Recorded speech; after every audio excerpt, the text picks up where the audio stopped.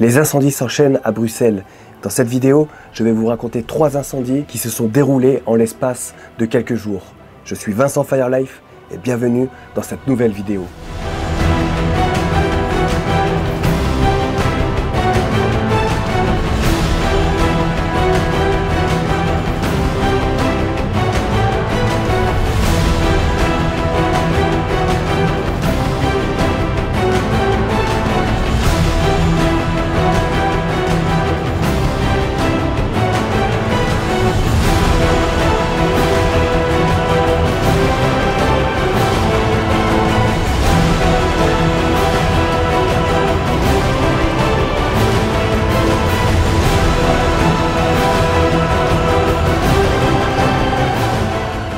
Bonjour à tous la Fire Family, bienvenue dans cette nouvelle vidéo. Je suis content de vous retrouver pour ce nouveau débrief. Avant de commencer, je vous invite bien évidemment à vous abonner à ma chaîne YouTube. Et bien sûr, si ce genre de vidéo vous plaît, n'hésitez surtout pas à la partager autour de vous. Je vous rappelle également que vous pouvez lire mon livre « L'incendie de ma vie ». Tout ça, c'est dans la description. J'y raconte mon parcours de jeune sapeur-pompier jusqu'à pompier de Paris. Vous allez voir, c'est un parcours un peu atypique, un peu tumultueux. Je vous invite à découvrir ça, c'est dans la description. En commandant mon livre, vous soutenez bien sûr ma chaîne YouTube, ça m'aide beaucoup. Allez, incendie, brand. Départ incendie. Allez, bon les amis, je pars sur un incendie.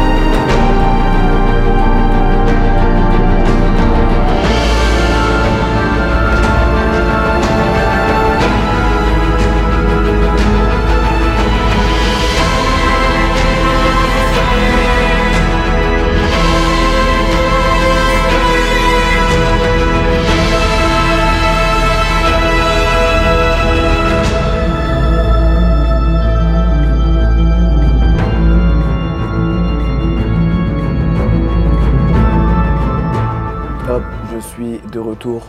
Vous avez pu voir ce qu'est un départ incendie. Voilà, ça sonne comme ça partout dans la caserne. Donc le petit aller, c'est pour prévenir qu'il va y avoir un départ incendie. Puis après, il y a le départ incendie. Et bien sûr, l'intitulé de l'intervention, ce qu'il se passe, ce qu'il brûle, etc., etc. Donc vous avez pu vivre ça en direct. C'était encore je suis parti du coup sur 2 incendies. Il y a eu un premier incendie et après il y en a eu un deuxième. J'ai été rappelé pour faire voler mon drone sur un autre incendie. J'ai été appelé en renfort, c'était incroyable. Ça fera des histoires à vous raconter la semaine prochaine. C'est pour ça, abonnez-vous parce que vraiment vous allez voir des histoires incroyables. Et donc bienvenue dans cette vidéo. On continue avec le débrief de la semaine. Alors aujourd'hui, je voulais vous parler de 3 incendies que j'ai vécu avec les pompiers de Bruxelles. Comme d'habitude, je pars avec eux sur intervention, je filme tout. Mes vidéos, elles servent à plusieurs choses. Elles servent pour la presse, elles servent également pour les réseaux sociaux des pompiers de Bruxelles que je gère avec le service communication. Et bien sûr, j'utilise ces vidéos pour faire ces débriefs une fois par semaine sur ma chaîne YouTube. Donc le premier incendie que je voulais vous raconter, c'était un feu de terrasse. Nous sommes partis quai aux Briques à Bruxelles, donc pour un feu de terrasse. Comme d'habitude, on ne sait pas trop pourquoi on part. On part, ça c'est sûr, on sait qu'on part, pour un incendie. On sait plus ou moins que l'incendie est confirmé parce qu'il y a eu quelques appels. Arrivé sur place, il y a de la fumée, on voit de la fumée noire.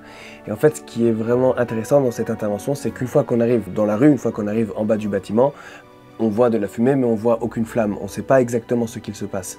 Du coup, là, je décide très rapidement de faire voler mon drone parce que je me dis que c'est le seul moyen d'avoir un visu sur ce qu'il brûle. Il y a de la fumée, on sait qu'il y a quelque chose qui brûle. Donc du coup, je fais voler mon drone le plus rapidement possible pour pouvoir voir ce qu'il brûle et du coup montrer les images à l'officier pour qu'il puisse décider des moyens à mettre en place, pour qu'il puisse aussi voir les accès, etc. Voilà, donc feu de terrasse, un petit feu de terrasse. Les images sont impressionnantes, les flammes sont impressionnantes, mais il a été très vite maîtrisé.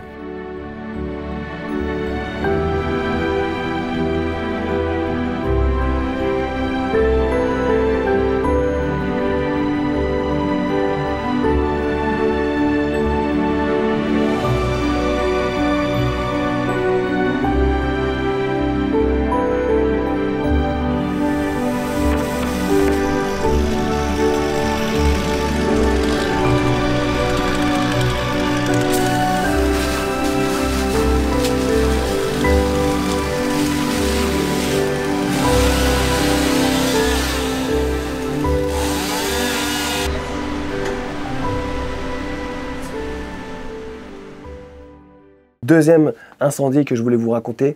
Donc là, il s'agit d'un feu de squat. Je suis avec la 40e compagnie. En fait, on ne sait pas exactement pourquoi on part. Comme souvent, on part cette fois-ci pour un feu de garage. Arrivé à quelques centaines de mètres de l'adresse, on commence à voir de la fumée au loin. Donc on se dit, c'est avéré, il y a bien quelque chose qui brûle. On arrive sur place et là, on s'aperçoit que ce n'est pas un garage qui brûle, mais un squat. C'est un bâtiment qui est habité par pas mal de monde, parce que dès qu'on arrive, il y a beaucoup de gens qui sortent de cet appartement, de ces appartements. Je laisse passer le convoi. Je reste en haut, nous? Non, tu peux descendre. Non, on descend? Ouais.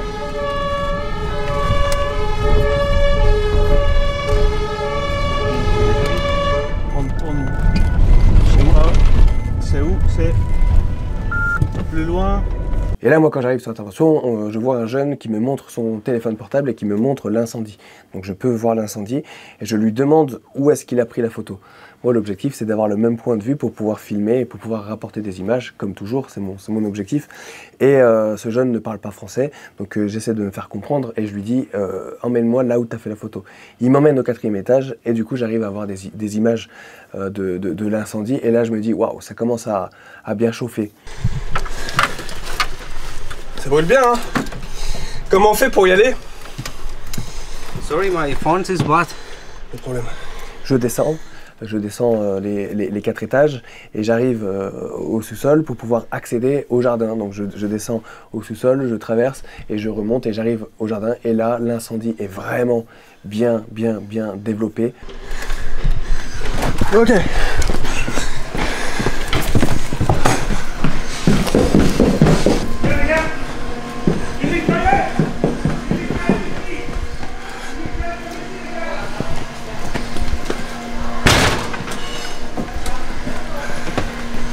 T'as accès à l'extérieur? Ouais, on voit l'incendie pleinement développé là.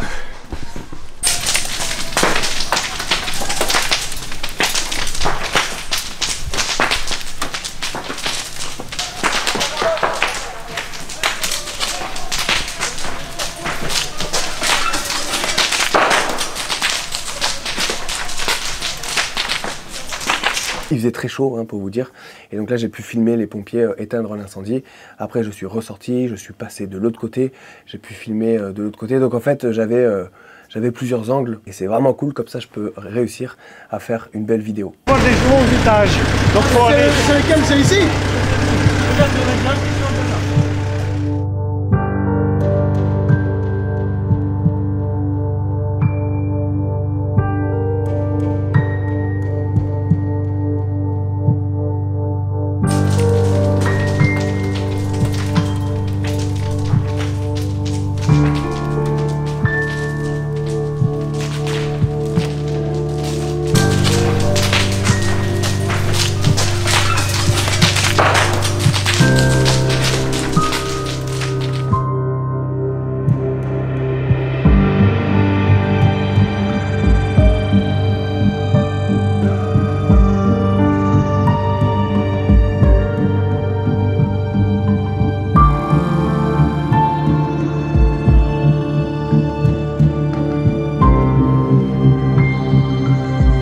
De là.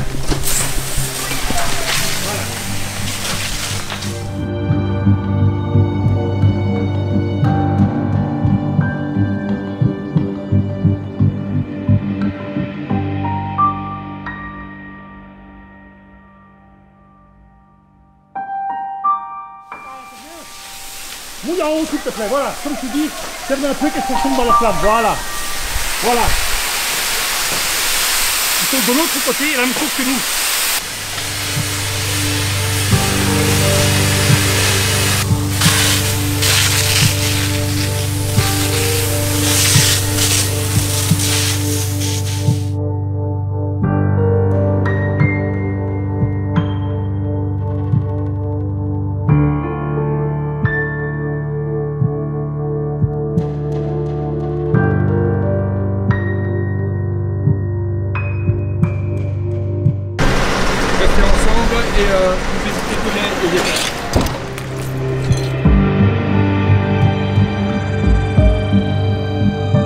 Plus tard dans l'incendie, il y a le toit qui s'est effondré, le toit du bâtiment qui s'est effondré. Donc c'est toujours un peu risqué hein, ce genre d'incendie.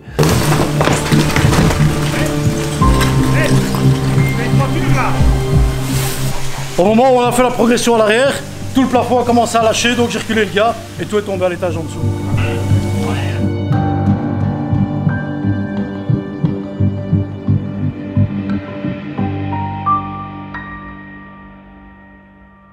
Du coup, on est parti vers quelle heure, tu te rappelles? Donc ce matin, on a été appelé pour un feu de garage à l'entour de midi.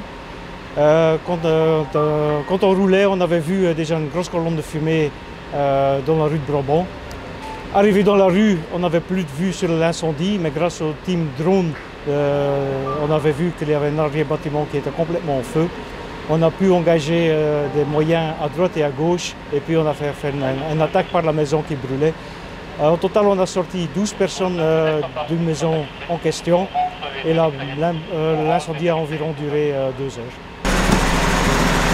Ouais, donc quand on est arrivé, on avait déjà 2 mitraillettes qui étaient établies à gauche et à droite du bâtiment en feu. On a dû établir du coup une 45 avec les cassettes qu'on a tirées jusqu'à la cave. Et du coup les 2 mitraillettes ont su éteindre l'arrière-cour via les 2 jardins annexes. Et on a ensuite, via la 45 par la cave, su éteindre tout ce qui brûlait à l'intérieur. Pas trop fatigué? Non, ça va, là on va se restaurer un petit peu, on va manger un bout, ça va faire du bien. Bravo. Merci. Le troisième incendie que je voulais partager avec vous, c'est un feu de garage. Donc là, chaude journée, il faisait très chaud. On part pour un feu de garage à Etterbeek. Arrivé sur place, l'incendie est confirmé. Pareil, comme le feu de terrasse qu'on a vu juste avant. J'ai pas beaucoup de visibilité, donc je décide tout de suite de faire voler mon drone. Ambulance, ziekenwagen. Petite ambulance. Donc très vite, je fais voler mon drone pour avoir une meilleure visibilité. On voit qu'il y a de la fumée, on voit quelques flammes. Donc là, l'incendie est un peu complexe parce que les accès sont difficiles. Une fois que les pompiers sont sur place, ils arrivent à bien encercler le feu et à le maîtriser assez rapidement. Là aussi, c'est une intervention qui aurait pu être dramatique puisqu'il y avait des bouteilles de gaz. Là, il y en avait plusieurs. Les pompiers le savaient dès le début qu'il y avait des bouteilles. Donc tout le long de l'intervention, il y a toujours ce truc dans la tête. Attention, il y a des bouteilles, mais on ne sait pas où elles sont. Avant qu'on aille sur la toiture, il veut qu'ils aient trouvé d'abord toutes les bonbonnes de gaz. Ouais, il m'a dit ça, donc c'est pour ça qu'on va pas transmettre non plus. Commence à ouvrir ici, c'est ça. Ah. Ouais, ça va pas. Le premier binôme de Delta va changer les bouteilles. Ils sont en cours de bouteilles. Il y a 3 bombes sur place, hein, donc Mais je pense qu'ils sont sur les bâtiments d'à côté. Hein. Oui, mais... Donc ils sont impliqués dans les bâtiments à droite.